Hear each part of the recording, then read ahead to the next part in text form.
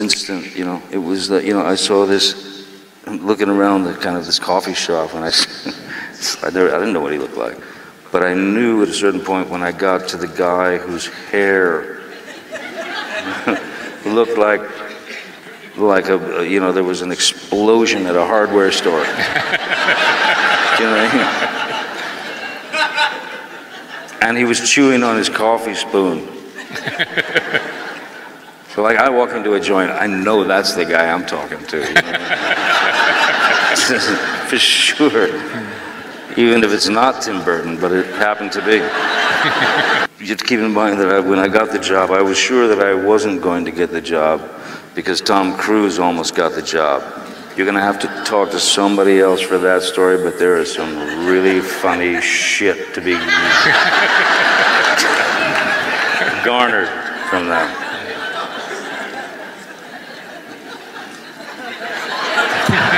Ask around.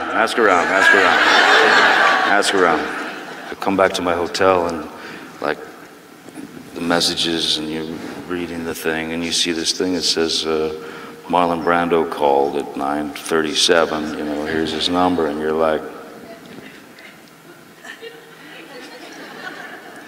none of this shit's happening. I'm 9 months into a deep coma, and this is some weird shit that you really would like to happen, but it's not gonna. There are three things that are the most important in succeeding in this business or whatever. Script, and script. I mean, I actually thought it was very unoriginal. I don't know, I felt like I'd heard that somewhere, no? Yeah. And they didn't fire me, which is weird.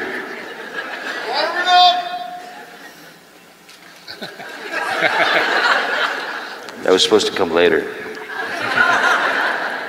What did that mean? Grow some things, my brother. Grow some things? Yes, anything. Oh, I grow shit, man. Oh, I grow shit. I might not be growing the same thing that you're growing, but I grow shit. Chia pets. It's a big world, a lot of choices. You know? Yeah. You and Leo well behaved on that shoot? Leo might have been. You ever run into Leo? I do, yeah. He's grown.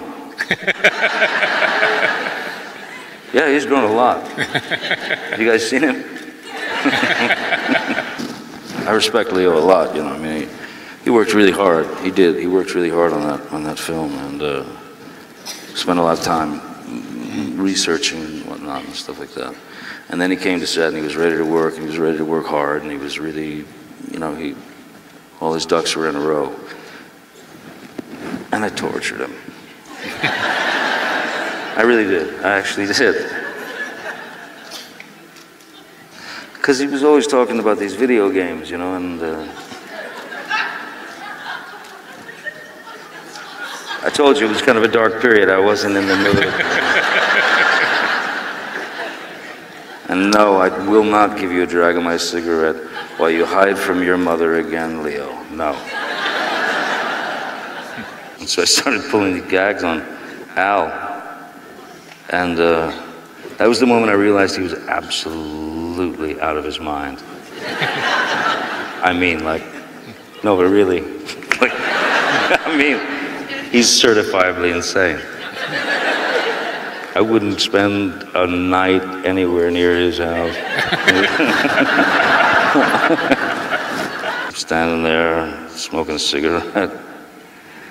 Finally, I just couldn't take it anymore. I said, hey, you know, hey, here's the funny thing, Al.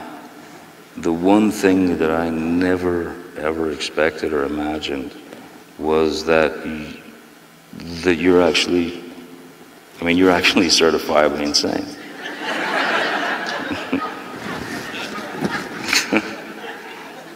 I felt good for saying it. You know?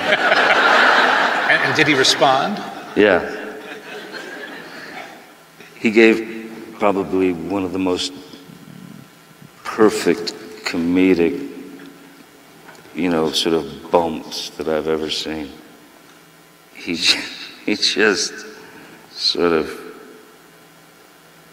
looked at me and he goes, we're outside, like I said, the wind, he's looking at it, I said the thing about, certifiable, and he just went, oh yeah. Oh yeah, oh yeah. You didn't know that? I said, no, I didn't actually. I didn't really know that. He said, oh yeah, oh yeah, oh yeah. And then he just sat there again, like the most beautiful fucking execution of timing. He just went, hey, you know something? You're pretty fucking strange yourself,